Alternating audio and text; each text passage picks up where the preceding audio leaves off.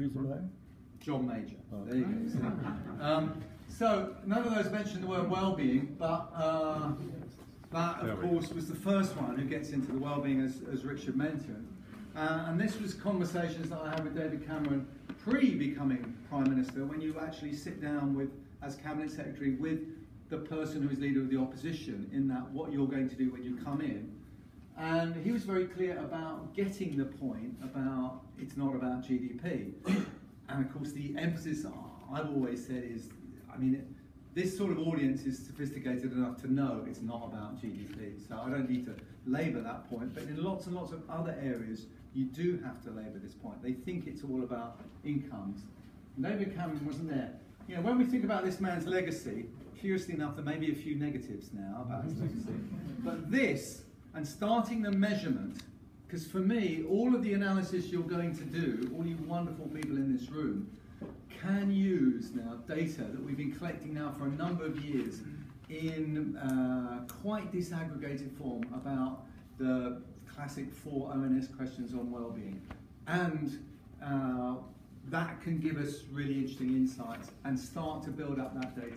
All of the things that we're talking about, those life cohort stuff and all the rest of it, I think the unsung heroes of social science should be whoever it was that started collecting the data and keeping it in a consistent form. The number of times I've had to say, no, you can't change that question. Right? I know it's not quite right, but if you change that question, then we've got a horrible problem to do the analysis. So that's quite good. And again, you get the problem that everyone says, when you start talking to the Treasury about this, they say, oh, no, it's all woolly sociology stuff. Ugh. So the ultimate purpose of economics is, of course, to understand and promote the enhancement of well-being. Who said that? Ben Bernanke, not known for his woolliness, right? No. Head of the Fed, proper economic historian as well as proper economist, powerful on policy. So I think those are the things that really matter.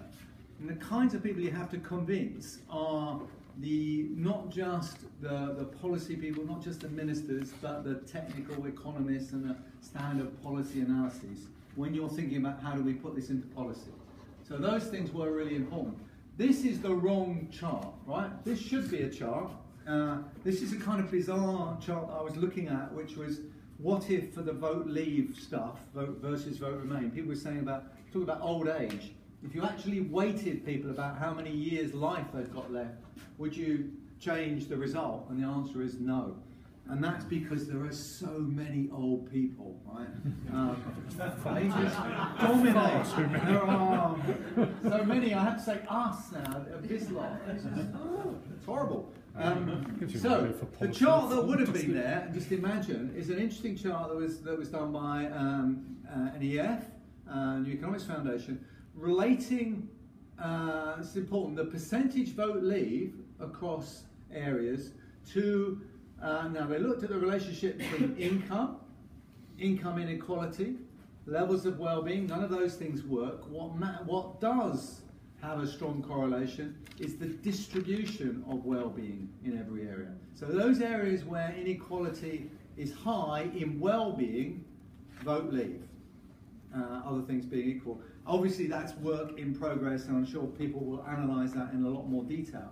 That's an interesting example of using that micro data to say, okay, we all, I think, in this room would like to understand precisely why we got that vote and precisely what it is that policy should be geared at. And I think there's two things the government has to do now, and I keep telling people this because they really only focus on. One is, so how, if Brexit is Brexit, how do we leave Brexit in the best possible way? Which Tim was talking about, and a lot of us will be working on for the next N years, where N is probably going to be very large. The second thing, of course, is we have a new government. I think people are forgetting this. We have a new Prime Minister, a new government, who could actually start to say, explain to me what happened in that vote, explain to me what are the issues. And I think if I were her political advisor, which obviously I'm not as a crossbencher, not interested in politics, obviously, I'd be saying, if you're a Conservative, you're thinking about all of these people, particularly outside the urban areas, the shires, those traditional Labour areas where a lot of votes went UKIP, how do you get them to Conservative? Well, if you understand the reasons why people were voting the way they were, it might lead you to the right sets of policies to get there. Anyway, I'm not going to talk about that today. Better policy measures. First of all, we need clear success measures. So let me give you the example of the session you've just been through. Right, really interesting analysis of older people, and there was a set of issues. Loneliness is really important. Eyesight is really important. Mobility, those sorts of things.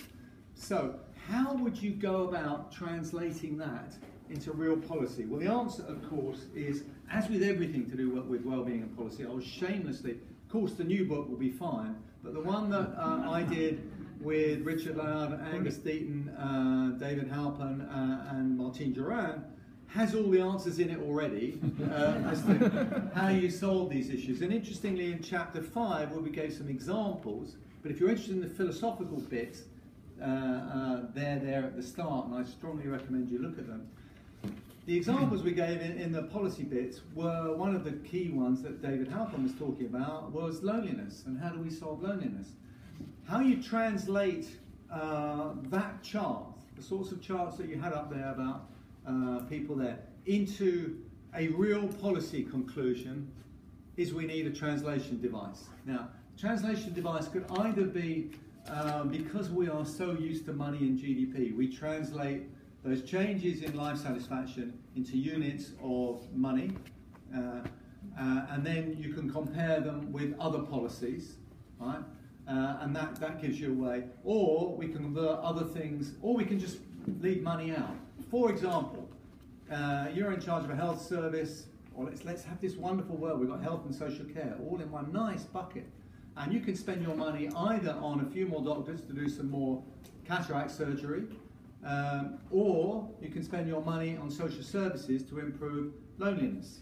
And there's all sorts of interesting things you could do about the design of public services to make them more, to make them improve well-being more.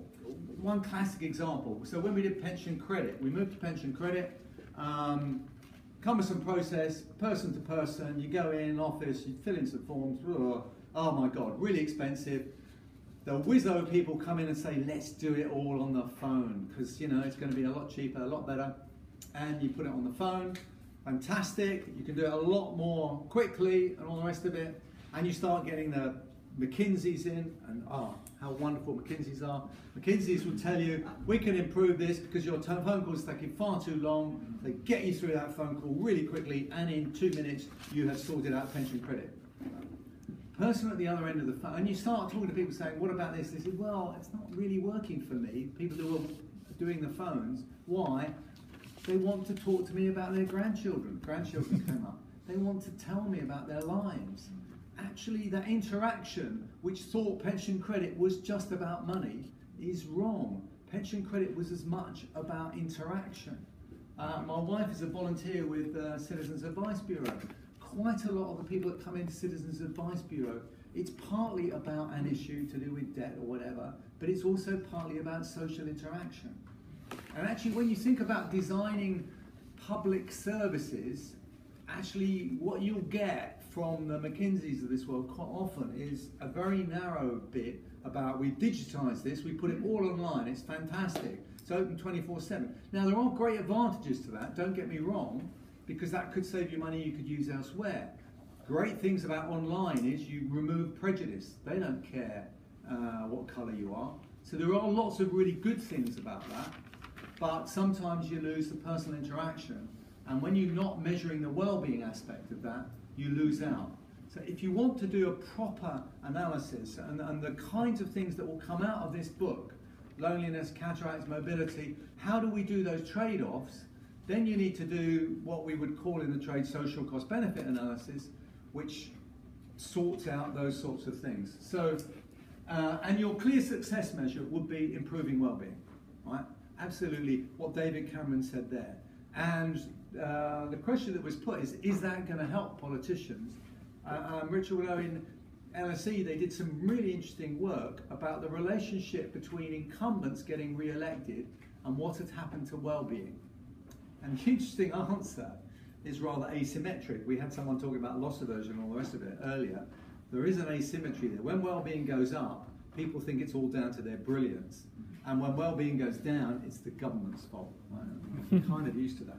So there is an asymmetry there. But if overall well-being levels have gone down, it's really hard for incumbents to get re-elected, or harder, other things being equal. Appropriate behavioural assumptions, I think, are really, really important when you're talking about the well-being stuff.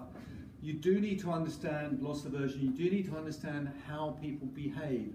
And when you're doing these responses and you're thinking about things which will enhance well-being, you also need to think about how people behave. So when you're thinking, we talked about old age, right? And we talked about, actually that was about wealth. But income, I think, does matter, particularly at low levels, we find. So, why are pensioners unhappy in their old age? One reason being low levels of income. Why have they got low levels of income? Because they didn't save enough.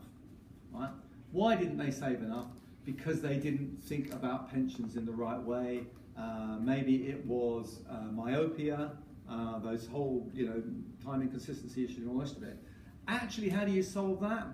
How do you improve the well-being? And if you're doing a well-being analysis, well, actually, we stumbled upon and I think stumbled is probably the right word. I wish I could say it was really worked out. Stumbled upon a behaviour change which made a huge difference, which was just to simply change the default on pensions. So auto-enrolment, so you're in a pension to start with, and you have to actively do something to change that, has meant that savings levels have gone up dramatically. Now, when people say to you, well, that's just a change, I mean, what's it worth? I have asked this question of DWP, and I will give you the answer. I'm not sure I completely believe it. When I was in Treasury, actually, when I was working for John Major, we started something called TESAs, which were one of the first vehicles for trying to improve people's savings by giving you a tax break, ISAs, as you now think of them, right? And when we've looked at the impact of changing those tax reliefs on the amount you save, there's an interesting article in Denmark which basically says for every £1, you get an extra penny of savings, right? Auto-enrolment changed the level of pensions so much. How much do you think you'd have to do in tax breaks? What would it be worth? And the DWP answer I got, which I'm not quite sure I quite believe, was £1 trillion. Right? Now, I'm not sure I believe that, but all I'm saying is sometimes these things can be enormously powerful, right? And when people say you haven't got the money for these things, actually we do waste an enormous amount of money on things which could be made available, which would have more direct impacts on well-being. Now, what other things do we need to do? The example you've seen, mental health, was picked up for old age. Actually, it turns out it's really, really important, virtually every age group, as Richard has pointed out in lots of ways. Schools, I think, if you do start talking about, we spend an enormous amount of money and teachers' time on measuring exam results in schools. Richard and I were having a conversation with Nikki Morgan, who was starting to say, actually, I understand what you're getting at in terms of well-being. And she's gone. So we're going to start all over again. But the point being, imagine if those league tables, instead of being league tables of A to C's and all the rest of it, are actually league tables in terms of the average well-being, subjective well-being of the kids. Now, it turns out that there's not a problem here. If their subjective well-being goes up, their exam results go up as well. And in fact, their subjective well-being is probably a better indicator of their future incomes than their exam results, as, again, some cohort work has shown. So these sorts of things are very important. Macro policy, if you think again about loss aversion, Gordon Brown's famous "no more boom or bust." Actually, when you think about it, wouldn't it be better if we had a relatively steady pattern of economic growth? We didn't go through those boom and bust periods. So we trade off a little bit of average growth for a much lower deviation, so we didn't go through these recessions. Because the impact of unemployment can be so devastating on well-being, it would start to have an impact on the way you run macro policy. I've talked about pensions policy, and I won't go into devolution because it's just too complicated to do now. When you think about the whole set of areas, you've got policies, and you go through all of these different areas. And I think the point that was made by one of the questioners is a very good point. about the interactions between these things. I think the way we need to model these things is not